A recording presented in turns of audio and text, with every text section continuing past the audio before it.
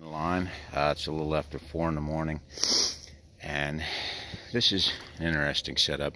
You got a stream here, hopefully you can see, and there's a little sandbar, and all I had to do was, you could see they're coming up here. You see the drag marks from the tails and the footprints and everything, and I just gave them a better place to put their feet. And this will take a coon, a mink, or a muskrat. That's a 1.5 hooked on about 8 foot of chain and just thrown on the drag, because you're not going to get anything staked in here. And then all they do is come right up there. They don't pay any attention to the trap, and they work their way out here, and you got them.